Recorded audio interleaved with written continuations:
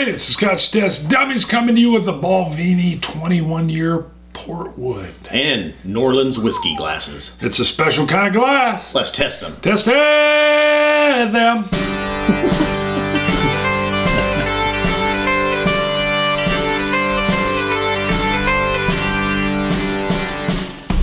All right, Bruno, so what do we go with? A little bit of what's the history with this? We got the Norlan. We got a lot going on. We got some stuff. We got a clean slate. Okay, let's just first, I was going to wait, but let's just say we got a clean slate. There's no chipmunks. What? There's no Smurfs. Yellow dummies. Let's bring in a Boba There's no water bottles with brightly colored freaker. What are you talking about? Koozies on them. Boom, distraction. We got us whiskey and our Norlan's glasses. Yes, these are backed on Kickstarter. And the edge of my fancy computer that I keep my notes on, that Bart doesn't. And my fancy computer over here that I keep fits in a pocket. On. That's right, it goes in a pocket. All right, well let's mention the Norlan glass first. Okay. All right, these were on Kickstarter, and one of the issues was that with the Glencairn, when you go to sip or taste from a Glencairn, it's great for nosing, but when you go to sip, because your nose hits the rim of the glass, it forces you to kind of tip up a little higher. And if you and I are having a conversation, I almost got to break eye contact with you. Whereas with this glass, it's got that same tulip shape inside. You're going to see once we put the liquid in there, it looks gorgeous. But the point is, it's also kind of almost turned inside out on itself. So when you drink, your nose fits inside. It's kind of like a tumbler glass. It feels a little bit like a tumbler.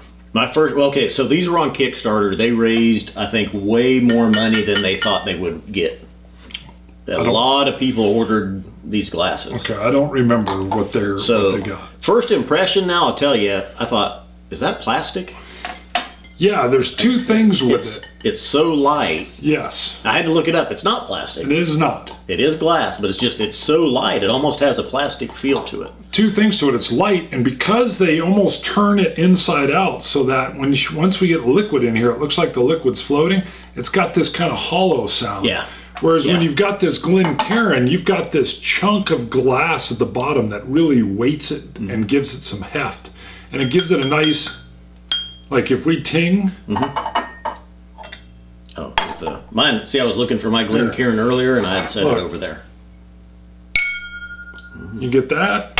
But when you kind of come in, yeah. And it's because it's hollow, I think. Yes. So yeah, it feels really light, but it's better for getting your nose into it. I'll talk about it a little more in a little bit. There's two things that I really like with it. Okay. One is that your nose goes into the glass when you're drinking. Yeah. So I get more nosing notes just because my nose is in there, or what you don't get with the Glencairn. And it feels like a rocks glass, which I like. Yeah, I like the feel of a rocks glass. I prefer that. Yeah, fills your hand out. Well, here's my thing for it, is when you put the liquid in, it suspends it in what looks like it's floating. I'll give you some of this. Oh, okay. I just wanted to show it. It floats it in midair. We'll have to take a picture. All right. Yeah, we'll do a photo real quick so you can see. Yeah. And then it's got these beautiful, like 30-degree angles where in some of the photos that I've tweeted out, it looks like it's almost standing on like its edge or something. But here is kind of the negative for this. Because this glass is turned inside out, there's not a great bowl like what you'll get when you're drinking from the Glencairn. A slight one, but yeah, it's not as pronounced as the Glencairn. It's very slight, and the rim is actually a little fat. Now, it spreads that whiskey out all the way to the vermilion, which is the corner of your mouth, if you didn't know. Spreads it out to the vermilion, but I've had it almost kind of leak before, and it hits my mouth a little bit quicker. It's just an adjustment I got to make. But I don't really like the way the glass feels on my mouth. What I was going to show real quick too was now I've left one unpacked, one of my glasses.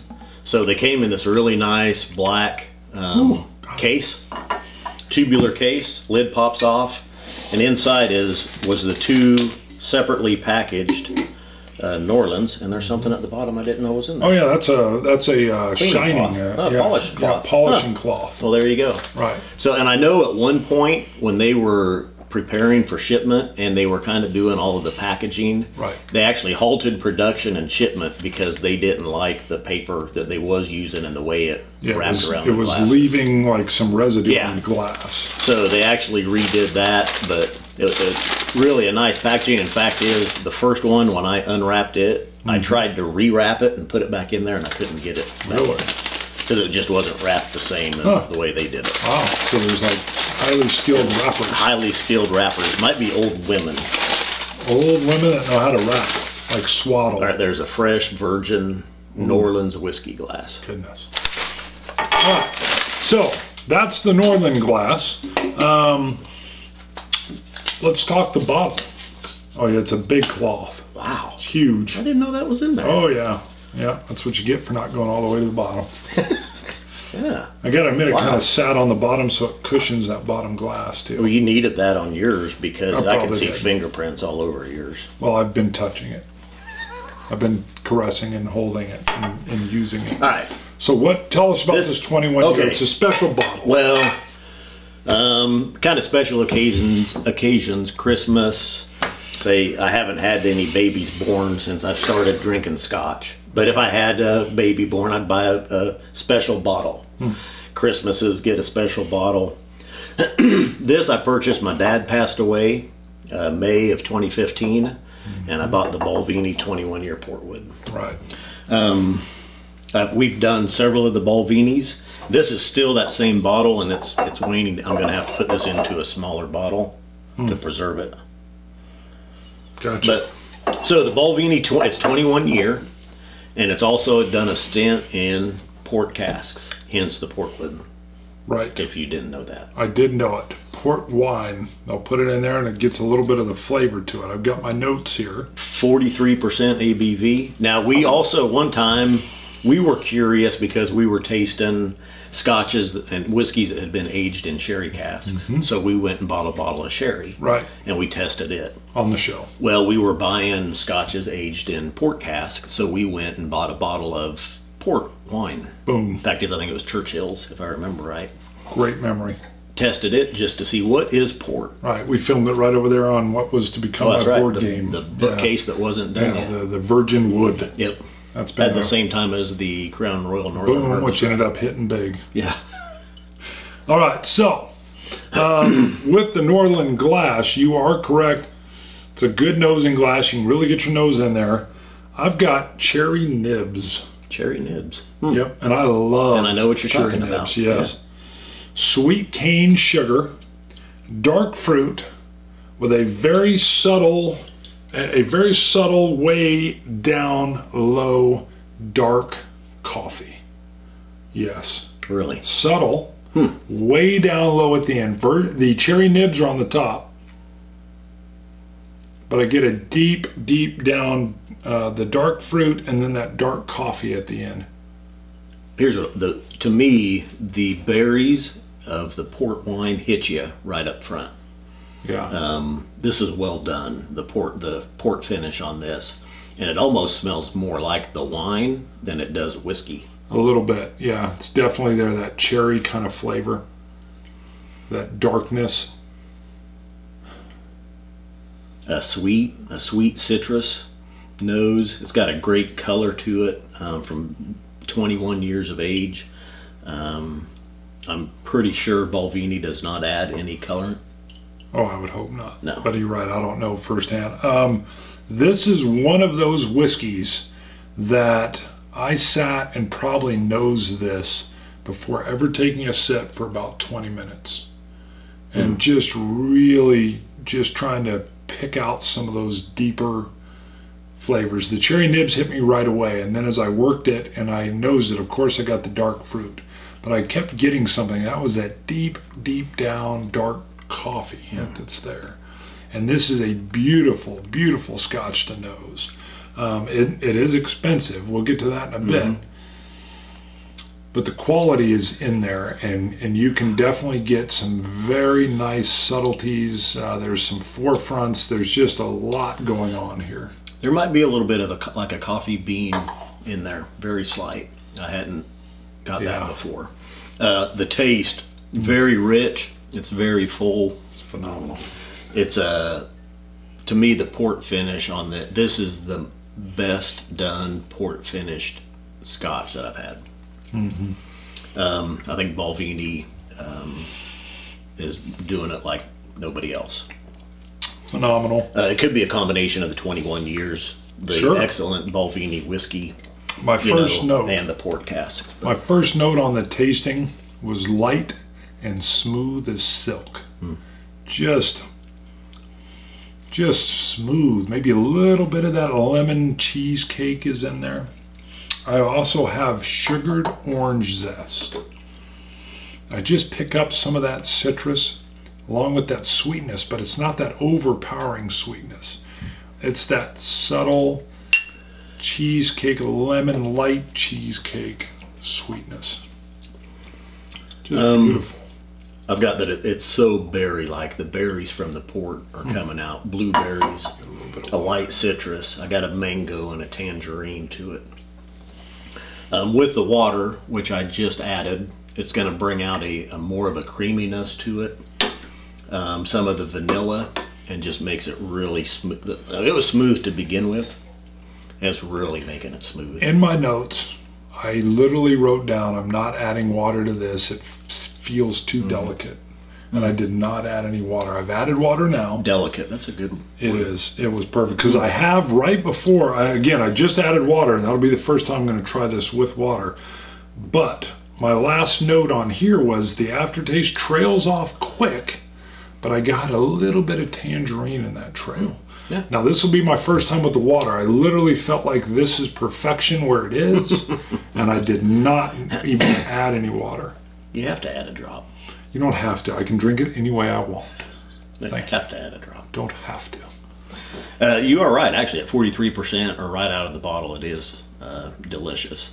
And that would be, maybe we can ask Balvenie, or we can call up David Stewart. You still got his number?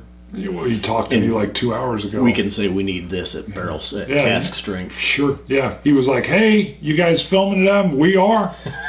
And he goes, you need anything? Barrel strength. Yeah, cask strength and Scotch. Boom. Portwood. I told him next time you're out Kansas, right in the middle of the United States, always got a guest room for you. Okay, we don't really talk to him, just, you know. That was a dream. It was a dream I had. I wish we had him on speed dial. A lot of people probably don't. Well, speed dial, that's actually a term of the past. Nobody has speed dial. No, I don't even know people's numbers anymore. For all you younger folks, when you used to have telephones at home with the push button deals and like the answering machine, you could program like 10 numbers in that were speed dial. So you could pick up the phone and hit 2, and it would dial whoever you put in at I got to 2. put one friend in, because we had 4 kids and the 2 adults, so I was allowed one you got one speed dial. Yeah, so when you made the speed dial, that was the person I was calling. Yeah. The parents had the rest, and the 2 younger siblings weren't even calling. We don't even need speed dial. It was just, we tell Siri, call Dave Stewart. Well, and they say, call him Dave Stewart. Again? He has your number blocked. Yeah. Sorry. Harassment complaint has been filed. So, all right, with the water, I'm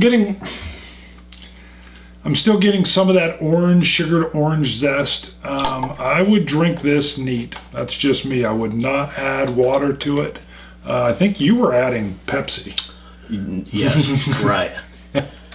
Again, you can drink it any way you want, but this is delicate. It's refined. It's delicious. Its nose is incredible. I just added almond to my nose. A little nuttiness. Score it. 91 for me. Good. Yeah. 93. Yeah, this has got to be. I mean, it's delicious.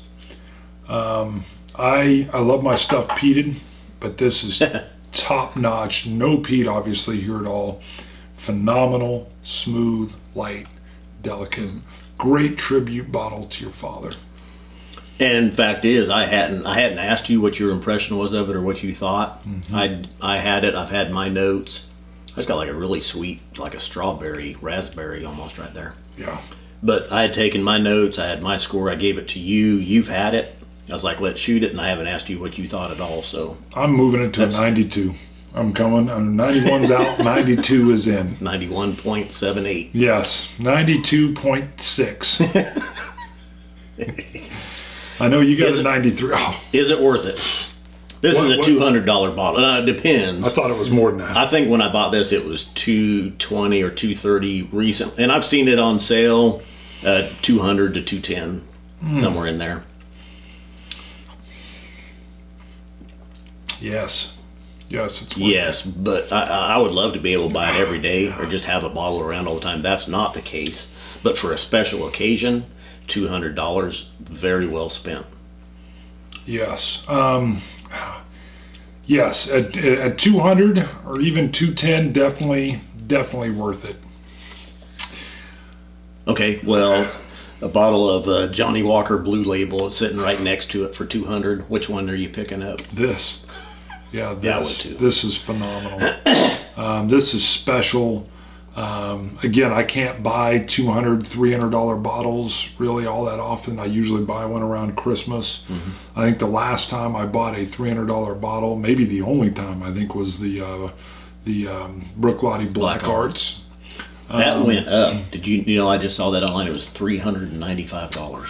Well, that is at the same place that you bought your bottle from. Wow. Your bottle was $285, $290. Well, when I bought my first bottle, it was a straight $300. Yeah. And then I had a buddy that wanted one, and I was able to find him a price in Denver that was $280.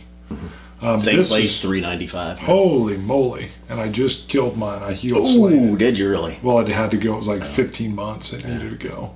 I mean, but it was delicious. Okay, quick note there. I've had 2 bottles. Now, heel slaying, okay, so this bottle is getting close. Once you get down to where there's only a few ounces left in it, they say it starts to degrade. Now, I'm going to tell you, I've had 2 bottles that had just about a drink left in them that were about 2 years old, and I decided to kill them off. They were delicious. There's no degradation at all, I thought. Of course, they're stored in a cool place. Right. No dark. Yeah. And so I don't know what the time frame is there that you're going to see it, but at the 2-year mark, it hadn't started. To me, it hadn't started degrading at all.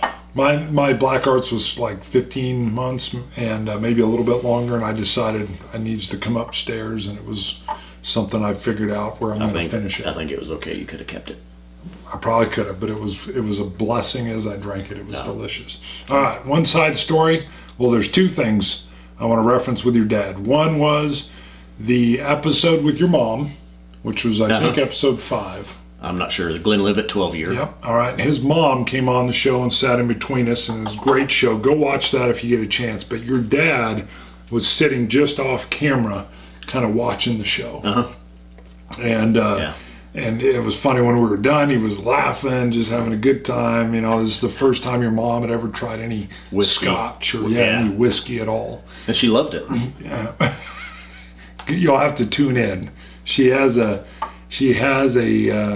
great first comment as she sips for the very first time. The second, well, I got a lot of stories with your dad. Your dad got me a bottle of Cragganmore once, and I dropped it in your driveway, and he was like, I brought that miles and miles safely to you, and you drop it in the driveway. And then the last one is I've got this old 64 Thunderbird that's heavy, and it was at the bottom of my driveway. Yeah, I was trying to look. We told that story, and I think that was on the Balvenie 12-year double lid that we told that. Yes. I'm looking. You went back and started the number from the beginning. I numbered 1 through 10. Yeah, I decided every once in a while I'd get numbered. Well, I wanted to do it in a group of 10. I'll just, when I got time, I'll go in and try to number some of the old episodes. But Scott and I are pushing this Thunderbird up the driveway, and I didn't think the slope was that big, and it's not. But it turns out that car weighs like a ton. Oh, I think it's, well, no, it's more than a ton. It's heavy. and his dad had a bad hip. It was in August, 110 degrees. It was so hot you couldn't really touch the car with your bare hands. Yeah, you had to wear gloves. We would get it rocking and roll it about 4 inches, and then you'd have his dad would block the tires. 4x4. And he was like, "Well, let me help push." I'm like, "No, sir, no, sir. I do not." I was afraid he would hurt himself, and he probably would have. That was a heavy vehicle, so he just blocked the tires. I'd be yelling out, "Block it! Block it!" And he would block the tire. It was as close to like giving birth as I can imagine. It was painful all the way around. Yeah. To those women watching, it really was not like childbirth. It's just just the story. It reminded me of the I think it was the Conan the Barbarian with Arnold Schwarzenegger movie in the beginning, where he's the little boy and it shows him growing up and he's a slave and they've got him chained to like the water well thing and he's just pushing it by himself. Finally, everybody else has died off. That's what I felt like. Gotcha. That was pretty much it. Pushing that car up the driveway. Yeah, he gave me hell for that for years. Years. Still gives me hell. I took years off I hurt my shoulder even, I think. My shoulder was sore. Not hurt, but it was sore. So that's kind of what I think of. Great stories. Yeah, good times. Great bottle. You got anything you want to add? I know we're running out of time. We're pushing it, but I got to tell you, Whiskey Daddy. Whiskey Daddy.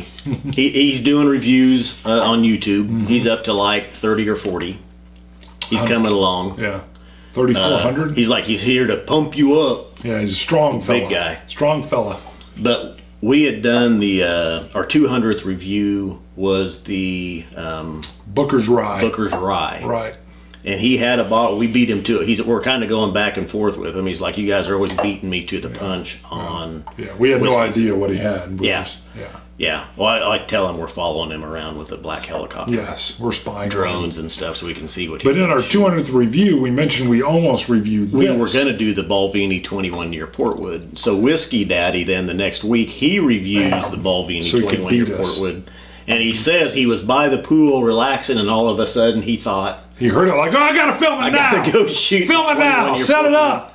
So a couple weeks ago, Whiskey Daddy got his 21-year Balvenie Portwood out. Boom! He's doing a good job. He does good notes. He's getting a lot of good notes, a lot of good nose and tasting notes. So, well, his little avatar is this like gorgeous girl, and then he said, "That's my girlfriend." Yeah, I thought he stole that from like some website.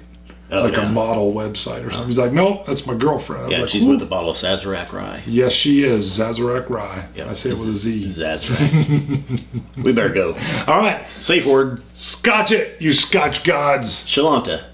Dummies. Salancha. Dummies.